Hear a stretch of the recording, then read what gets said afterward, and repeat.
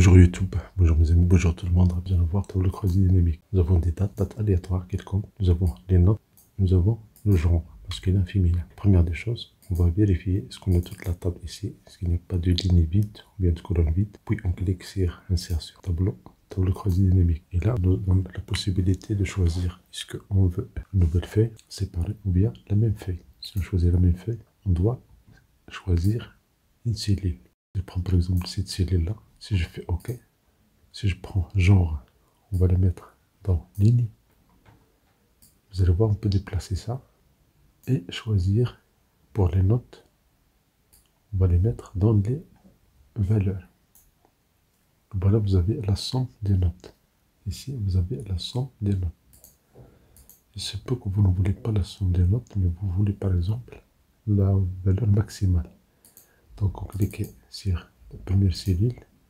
E2, faites un double clic et vous prenez la valeur maximale. Donc, la valeur maximale pour féminin masculin, c'est 20. Faites un double clic, vous pouvez prendre la valeur minimale. Le minimal, c'est 7 et 8. Si vous prenez la valeur, la moyenne des notes,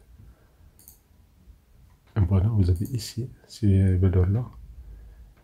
Et vous pouvez choisir 2 chiffres, 3 chiffres après la virgule, ou bien aucun chiffre. Faites un clic droit, prenez format des nombres, et là vous pouvez choisir 2 chiffres après la virgule, et vous validez par OK. Et voilà la moyenne par genre. Maintenant, si vous voulez calculer l'analyse des dates, on va analyser les dates. Donc on fait un clic droit, afficher la liste des champs, on enlève ici les moyennes, on enlève genre, vous voyez l'effet il est immédiat. Si on prend les dates de naissance, on va les mettre dans ligne. Et si on prend le genre, on va les mettre dans les valeurs. C'est compté. Mais bien sûr, vous voyez ici, c'est déjà groupé. Je fais un clic droit. Et vous avez dissocié, vous avez toutes les dates de la base initiale. Donc pour grouper ça, on fait clic droit, grouper, on prend les années, on a le résultat. Sinon, on prend les trimestres. On prend les années et les trimestres. Et voilà, nous avons les années et les trimestres. Et si on peut changer encore cette forme-là, on fait clic droit. Alors bien ici, on clique juste sur l'année, on va la déplacer, on va la mettre dans les colonnes. Et voilà, nous avons les années et les trimestres et le nombre des candidats.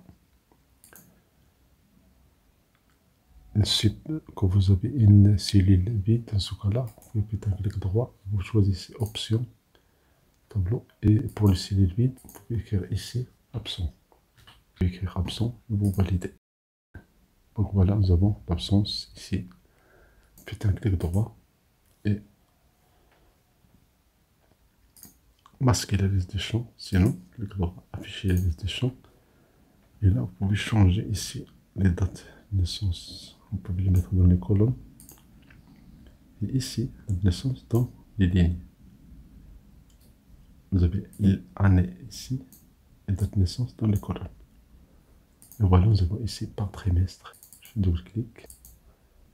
Et bien sûr, vous pouvez changer les concerts création, disposition, choisir format tabulaire. Et voilà, vous avez les trimestres. Vous avez double-clic ici. Vous avez trimestre, vous avez l'effectif. Maintenant, nous voulons la valeur maximale par trimestre. Donc, on peut cliquer droit. On prend ici, afficher la liste des champs. On prend un nombre des genres, on va l'enlever. On prend ici la note, on va la mettre ici. Et on clique, paramètres. Ici, on prend la valeur maximale. Et voilà la valeur maximale par trimestre. Si on veut la valeur minimale, paramètres, on prend la valeur minimale.